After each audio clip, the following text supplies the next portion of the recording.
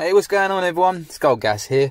This episode is about the ideal logic range and how to service them. If you enjoy, drop a like, don't forget to subscribe, push that bell notification button as well. If you don't do that, you might miss out on some new videos that drop, maybe some new promotions and new competitions, so it's worth doing. Before you begin, do your visuals, all your basics, do your analyzer readings with the case on, check your operating pressure and inlet pressure, make sure you've got no problems there.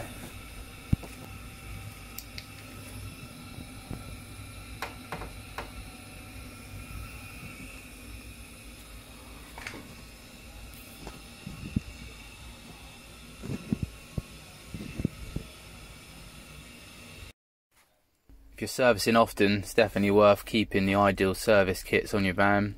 They do a couple of different types depending on model and serial. Remove the 2 screws holding the inspection hatch and remove that, check seals. Start draining the boiler, isolate the gas and the electrics. Pump up the vessel to the pre-charge set on the vessel or per MIs. Check the Schrader valve, make sure that's not letting by as well. Remove the flue manifold.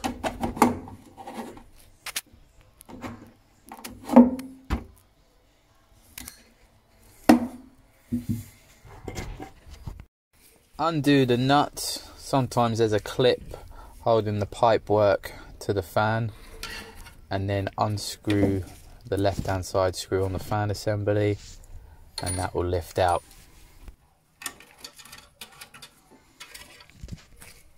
Disconnect the cables of the fan assembly and check the seal on removal.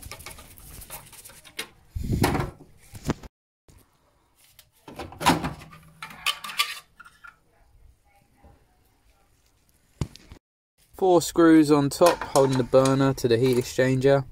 You only need to slacken the rear ones about 10 turns. Need to angle the burner to get it out. Some models can be a bit tighter than others, and depending on which way the flue is. Again, check and replace the seal if you need to.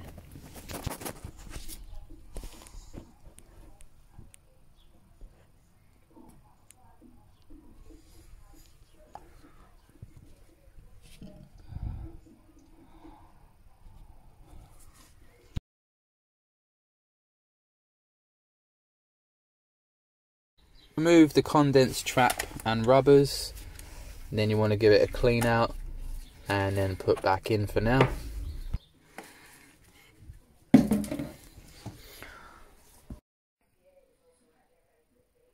Clean the inside and outside of the injector which is attached to the fan.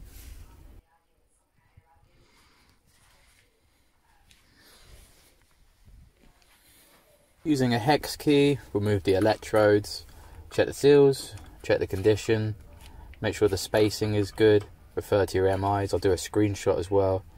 If the condition isn't good and it can't be cleaned up, then replace.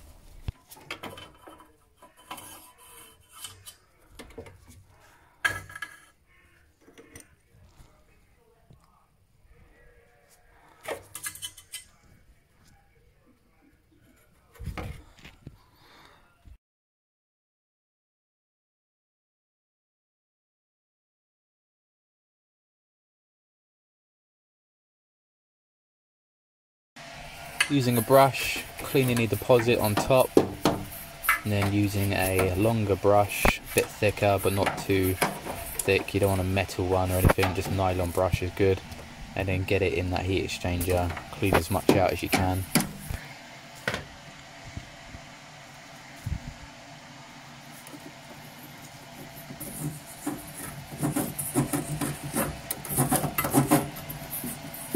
This brush is from Regan.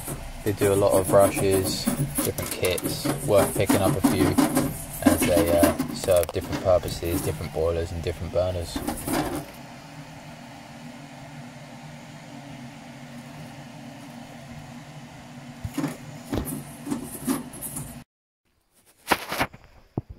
I'm going to pour some warm water into the heat exchanger, spreading it all across it. If you're pouring a lot down there, it's best to replace the sump cover. If you're just doing a little bit, you could probably get away with it. I've got the condense disconnected because I just want to see the condition of the water coming out. And then it's wise to actually put the condense back on, and then you can see if that is clear. With the amount of water you're draining, you can actually see if it's draining away.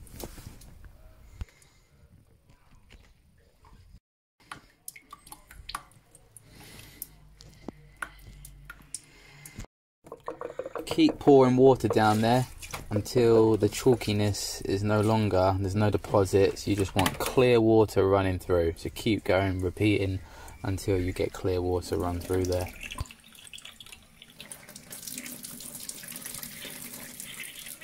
Remove the trap, give it a good clean out again and the rubbers, and then put back in.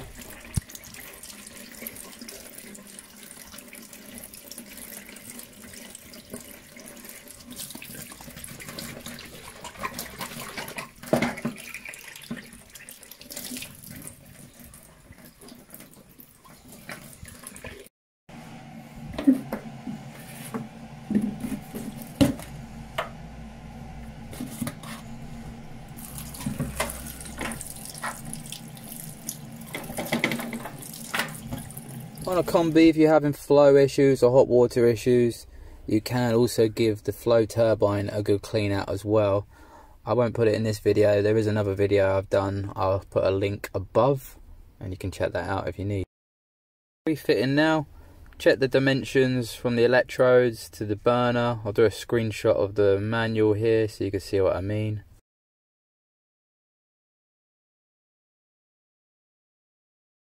Burner back in place. Before you screw it back down, just double check that seal is in one piece.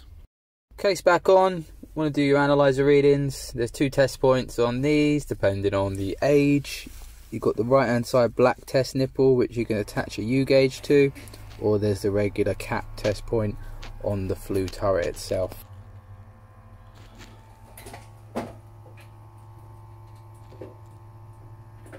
With the boiler in service mode, if you don't know how to put it in service mode, I'll put a link above. You want to check the minimum and maximum as per your gas books.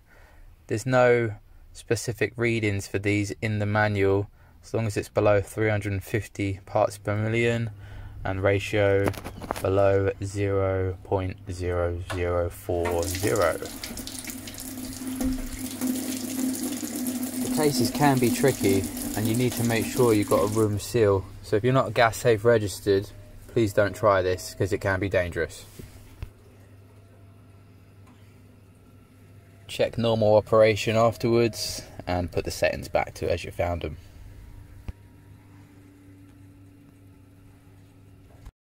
If you add me on social media, on Instagram or Twitter, then you can find some competitions, promotions and some plumbing disasters as well. That does it for this video. Thanks for watching.